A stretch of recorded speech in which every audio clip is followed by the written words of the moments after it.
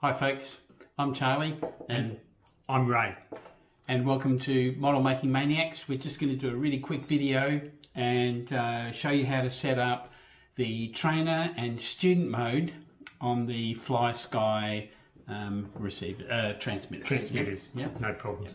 So we're going to plug this in now, and then we'll also, once we've done the setup, I've got a plane here and we'll demonstrate how it works on an actual plane and see how we go.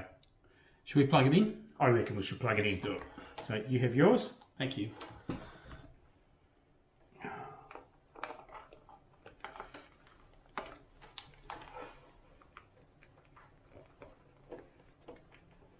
Yeah, and I've done the same on mine. Setting up the FlySky receiver into trainer mode.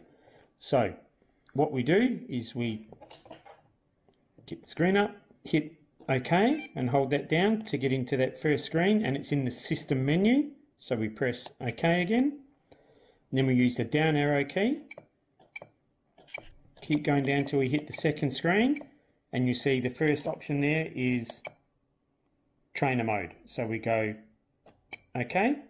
At the moment it's switched off, so what we do there is press up to turn it on. Now at the moment it's on switch A, and I use that first switch for my sport mode or normal mode, so I actually want to set this to switch B, which is my second one in up the top here. This is my switch B. So we go OK, it moves the little arrow down. Now I go up or down to go, there I am, switch B. Now if I flick the switch, engaged, not engaged. So that's working just by flicking the switch up the top. So that's all set up basic now. So all I do is hold down the cancel, and again, and again. Now I'm on the model I want to use as well. That's trainer mode set up on this one. What we're going to do next is set up the student mode on the other receiver, and we'll do that now. And now we're going to set up student mode on the other receiver. To do that, again, we press and hold OK, and it's in that first system menu. Press OK, press the down arrow key to get to the second screen. We've got trainer mode, hit it again, we're in student mode here. So now I press OK.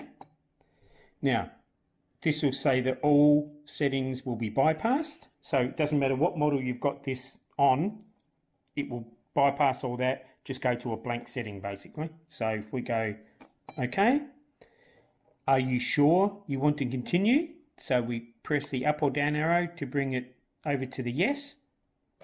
OK, now that should be in student mode, and to check, hit the cancel, get back, and you now have the S on the screen next to the M09. The S shows up there, shows that it is now in student mode. So now we've got the cable plugged in between the two transmitters. Raymond's in trainer mode and I'm in student mode. We've both made sure that we've got our throttle cut off so that we can't accidentally fire the plane up while we're inside the house and scare everybody. And now Raymond will just explain the process of handing control over to me, the novice, who would be able to take control of this plane while it's actually in the air. So what we do, I'm in trainer mode, I've got control of the plane now. Just to show you what's going to happen, if I do my aileron, they're moving, elevator, rudder, you should be able to see the plane wobbling, but I've got control of everything.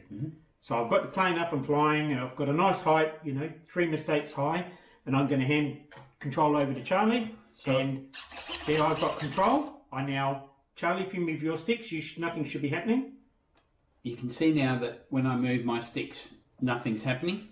But in order for me to take control, I would want to have my throttle at 50% so that I'm out cruising. Yeah. So let's assume that Raymond's positioned the plane in the air, we're going for a fly past. Yep. and I've got my throttle now at half stick, and everything else is centralised, so we're ready to go. Yeah. Right? I've got my throttle. Just want to make sure. Yeah. Okay. Yeah. Okay. So now what I do is I flick it control over to Charlie, and I flick the switch, and I've got nothing happening. But I can now control the plane from my controller. Okay. You can see that. So back stick, left ailerons, right ailerons. So I've got control. Now, if I'm getting out of control and the plane looks like it's about to do something it's not supposed to, Raymond can take control immediately. So he's got it into some wild curve. I now flick. And you can see that I have no control now. And now myself, I'm back to having control. Yes. Okay. But these cables, I had a spare one at home, the S-video connector, so I made one up. You can order them. I found them on, it's quite long. So we can... We've got probably a couple of meters there. Yeah. But you can actually get them. I've seen them on Banggood for about $8 or $10. Mm-hmm. So if you want to order one, but I like mucking about and doing this and see if I can get it to work myself. But that's student mode. Yeah. And we will do a video, and I might do it with Charles, and we'll get a plane up in the sky, and we'll flick over to Charlie, and he can have a fly and put into a bit of a dive, and I'll take control back and pull it back. Yeah. Pull it back and put it back and show you how it actually works in real life. I think that'll be I think it'd be a good video. Yeah. We're going to use your plane or my plane for that? Yeah, we'll use your plane. Use my plane. Yeah. Okay, no problem. All right. Look, thanks for watching anyway, and that's all from me, and that's all from me. Okay. Bye from Model Making Maniacs. See ya. Bye.